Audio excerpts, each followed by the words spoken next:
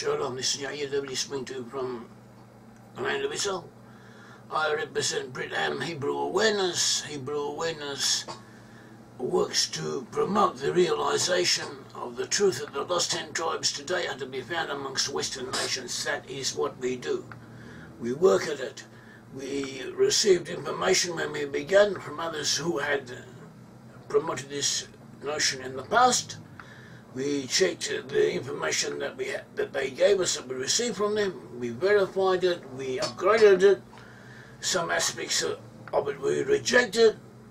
We also built upon it. We brought in new ideas, new information, new knowledge that previously had not been known to people in the West. And we presented this. We put it all together. We showed how one piece of information interlocks with the others. And we brought our proofs to the forefront of public awareness as well as we could, and that is what we still do. All the time we are working on it, looking for new information and upgrading the information that we already have, and endeavouring that others should also be aware of this. Our sources include the Hebrew Bible, rabbinical studies, mythology, archaeology, linguistics, history.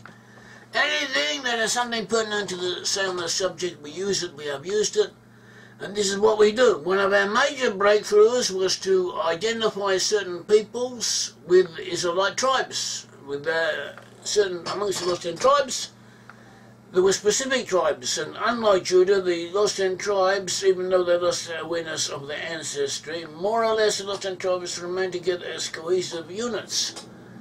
They retained something of their tribal identity. They often retained the very names or similar names to what they had in the land of Israel. And by tracing these, we can show how the tribes remained as unitary entities that may be identified, that may be located, traced, and how they still retain the characteristics of the tribal, of the individual tribes that they belong to, and other factors. Bringing it all together, we were able to show that where specific tribes were. Others had suggested ideas along those lines in the past. Sometimes their conclusions coincided with ours, in other cases they did not. We had our own understanding that we promoted in our work, the tribes, and this was our flag, this was our emblem, this was the thing, the work that brought us to the forefront, and it's always been there. Recently the tribe has been sold out up to its 5th edition and several printings. Tribes will now be replaced with 2 other works, not one new work, but 2 other works, 2 other books, that will be termed Hebrew Tribes and Hebrew Countries. They should shortly be ready for the general public, and they more or less repeat the message that the tribes had. They have new information and a slightly different presentation to the previous work. At all events, this present talk is here to give you an overall view in a nutshell and a couple of sentences of each and every tribe, who we identify it with, and a couple of words concerning the proofs that we use. First of all, we showed in general that certain peoples were descended from lost 10 tribes. The lost 10 tribes went to the west, and groups of peoples were descended from them. And occasionally the peoples travelled and they merged with others, they brought others with them, others came alongside them. And they came in on peoples who were already there, so it's not always easy to discern who is who and who is what. So we used criteria to sort things out. And that criteria included the blessings in Scripture, that the blessings to the tribes that the Bible had used and predicted, they should have been realised to some degree. Other indications of Scripture should be pertinent. Also the groundwork, the secular evidence, historical proof, psychological and related evidence and so on should show the pathways of migration from the areas of Israel and the Syrian Empire to the west. They should also have a certain affinity with the Jews. They should not be Judeophobes, not anti-Semites. But people have always, on the whole, with exceptions, and taking cognizance of the historical and cultural differences, on the whole they have not been antagonistic to the Jews. They should also have had a civilized influence on the world and have been civilized themselves, comparatively speaking, to the age they were living in. And also that they should have family connections to other groups that we have already proven to be descended from Israel. So taking everything together, and then we get people, so we can say fairly definitely are descended from the tribes of Israel. And once we find these people, so we begin to identify them, to correlate them with the specific tribes. So this is what we're going to run through now.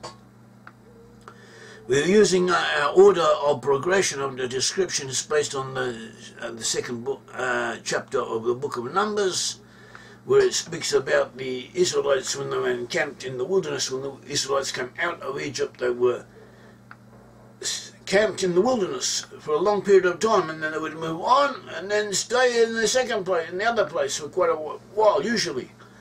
And the tabernacle would be in the center. Around the tabernacle would be the Levites, and around them, in a kind of circle, would be all the 12 tribes. The 12 tribes in 4 groups of 3. And the description of the book of Numbers begins with a section of the tribes headed by Judah, and that included Judah.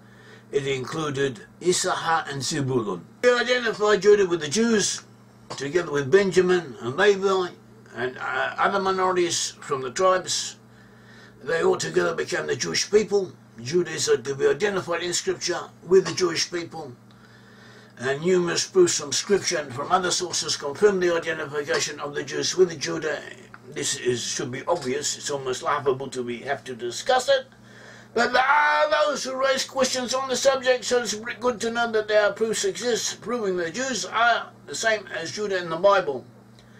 Prophecies concerning Judah fit the present-day Jews. It was said that Judah would always be recognizable, Genesis 49:10. Unlike the 10 tribes, Judah will always be recognizable as of Israelite descent. Judah was to keep and develop the law. See Psalms 60. Verse 9, 108, verse 90, Genesis 49:10, Zechariah 8:19, and Zechariah 8:23. Judah was to be persecuted as the Jews indeed were. See Zechariah 1:15, Zechariah 8:13, Isaiah chapter 53, Isaiah 42:10, and Psalm 44:22. The Jews would have kept the 4 fasts lamenting the destruction of the temple. See Zechariah 8:19. Zechariah prophesied that the Jews in their places of exile, in their period of exile, would mourn, would have fast days concerning the destruction of the temple, and ever since then there are. On the Jewish calendar there are 4 main days every year that on which religious Jews fast 4 times a year, and Zechariah had prophesied that they would. And this is a proof that they are the Jews, because it was not meant, the prophecy was not made about anybody else, and nobody else does it. So too, there are other proofs, and bring them all together, they show that the Jews are Jewish. Judah is the Jews. The other tribe was Issachar. Issachar is found among both the Finns and the Swiss. On the map of Europe, you see Switzerland down here, Finland up there. But in between is Germany and the Baltic states and the non-Israelite nations. If you remove them, they're actually quite close together. And we identified both of them as belonging to the tribe of Issachar. The Finnish province of Mikkeli, similar to Mikael, 1 Chronicles 7:3, one of the heads of the clans of Issachar. Also sub-clans of Issachar, Yahmi, or Yahmei, and Yibsam.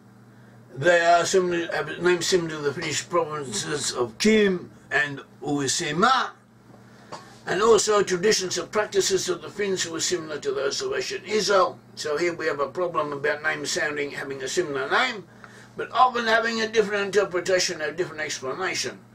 So that is a way of Asian peoples, even peoples today. The peoples would bear a certain name or have a certain connotation, a certain nickname or name is given to him. And they would, when they come to a place of a different language, of a different culture, and they would reinterpret the name that they already had in accordance to its meaning or to a similar sounding expression in the language they were entering, whose vicinity they were entering into. Does not necessarily mean that they took that name because of the language, though in some cases it can. It's a possibility. Issachar was described, like his brother Zebulon, as being an international person. The foreigners would come to the land of Issachar as they would come to the land of Zebulon, and they would trade with them, and they would be influenced by them, according to rabbinical commentators. Issachar, like Zebulon, was to be a middleman. He was also to be intermediary. He was to have a mercantile orientation, but this was more pronounced with Zebulon than Issachar. Issachar was also, as we said, to be a middleman. The very name Issachar connotes sachar, reward. He was to receive reward for services rendered. It was to produce wise men with an aptitude for intellectual pursuits and a philosophical legalistic bent. Together with that, they would be like a donkey, like to have this peasant aspect to their robust personality, together with all the intellect. And there was no contradiction. This Zebulon, the personality, this would all fit into the personality of Issachar. Issachar was known for having understanding of the times. He would have understanding of the times, like a Swiss watch, like Switzerland, the clockwork country. Understanding of the times. See 1 Chronicles 12:3-2. And Issachar was also to have astronomical expertise that requires a knowledge of engineering and mathematics and precision, and certain aspects of personality that are found both amongst the Swiss and the Finnish people. The brother of Issachar was Zebulon. Zebulon is identified with the Netherlands. The symbol of Zebulon was a ship. And the ship was a traditional symbol of the former Dutch Republic, which preceded the present kingdom of the Netherlands.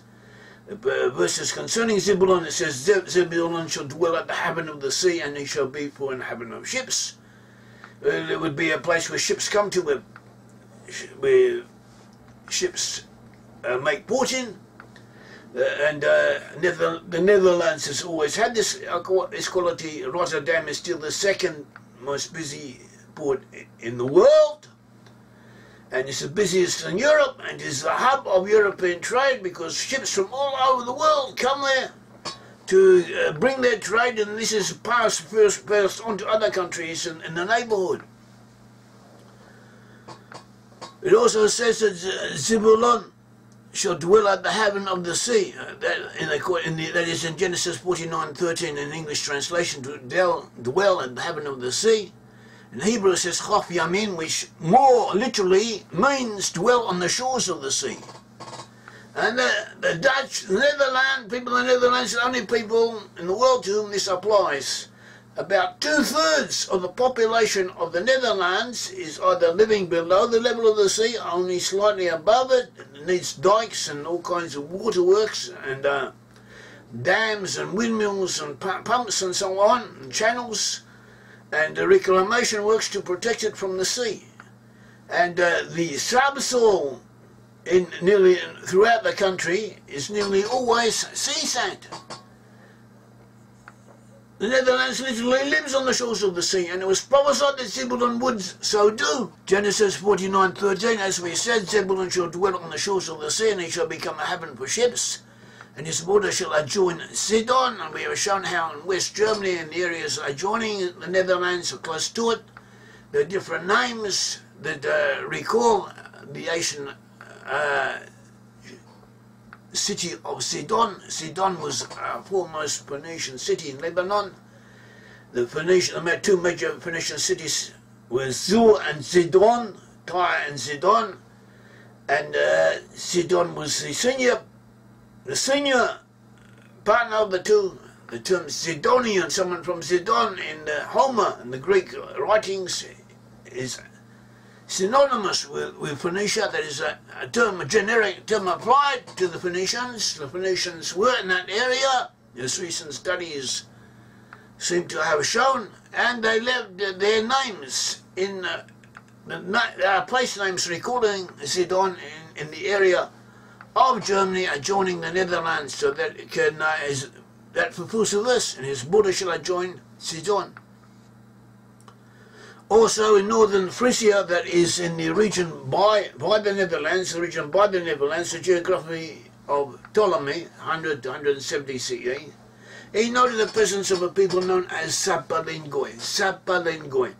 And we have to remember Sapalingoi with an S, because the northern peoples, for a period of time, lost the use of the Z sound. They only used S or some other letters where previously there had been Zebulon. So Zebulon would have become Sabalin, and Goy means people. So the Sabalin Goy were literally called a name meaning people of Zebulon.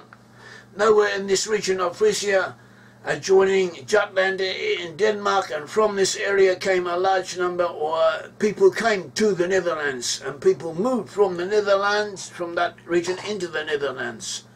And they also included the people of Zebulon did the same. The Sabalin Goy did the same. The settlers of the Netherlands were known as the Sabalin Goy, or people of Zebulon. And we have other proofs confirming the Israelite origins of these people. We also had in the south, first of all we went from the east to the south. We're going anti-clockwise. The group in the south, the three tribes in the south, were Reuben, Gad and Simeon. Reuben, Gad and Simeon. Reuben, we identify Reuben with France. The Ribuari Franks were important in the history of France. They gave France its name, France from Frank. They were known as the Ribuari Franks. Ribuari can actually connote in Hebrew and Aramaic the sons of Reuben, the Ribuari Franks. Before the Franks came in, much of France, especially the northern area, was controlled or settled by the Galati. The Galati were also known as Galadi. This is another form of the term Gilead. Reuben, when he was in the land of Israel, dwelt east of the Jordan in an area known as Gilead. So apparently he would, and the people who lived in that area would have been known as Galati, and so Galati is Galati, it's almost the same, and sometimes Galati was so pronounced as Galati, so they still kept this name with him. And so too we have other proofs concerning Reuben. The sons of Reuben also gave names to people who settled mainly in France. The characteristics of Reuben, the qualities of Reuben, are similar to those of the French, being romantic, having romantic inclinations, a love of wine and so on, appreciating quality over quantity, and all these qualities were applicable not only to the French but also to Reuben, according to the commentators. Reuben was together with the Gad. We identify the Gad with the Goths and the Swedes. The term Goth, in biblical Hebrew, could probably have been pronounced as Goth. Gad could probably have been pronounced as Goth. The what we say in Gad, the sound was actually O. And the D without an accent becomes a th sound. So Gad becomes Goth. Also the Gad, the name Gad, place names with a Gad, are symptomatic of Gothic settlement. So it works both ways, and either way Gad and Goth are one and the same as far as names are concerned. Also that when Sweden became a kingdom, when the Swea, also known as Sweon, joined up with the Goths. The Sweon have a name similar to Shuni, a son of Gad. And also other sons of Gad are also fairly prominent in Scandinavian history. They have Arodi, Areli, Simeon, and also they were important in France. Also had the Hagi, and they were also important in Sweden. Hagi was important in France. The Goths were also prominent in France, not only in Sweden, but the Goths settled in parts of France. even though their main area of settlement is that of Sweden. But here too we find Reuben, Gad, and also elements from Simeon all settling in France, which fits with the three tribes here. Reuben, Gad, and Simeon being together in the southern section that was encamped around the tabernacle. We have a Simeon. Simeon, it was prophesied that Simeon would be scattered throughout all of Israel. Jacob said that Levi and Simeon would be scattered, and so they were. We find Simeon as being present amongst the Jews of Judah. Also we find elements from Simeon in Ireland, in Wales, in England, in Brittany, France. And they're identified by tribal names such as Simeon, Simeon. In one case we have the Semeni in East England in the Celtic times.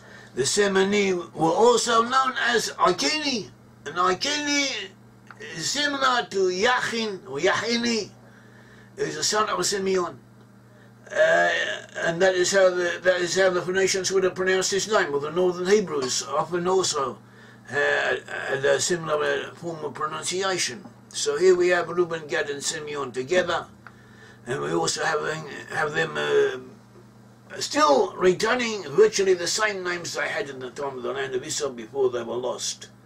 In the west we have the sections of Ephraim, Manasseh, and Benjamin.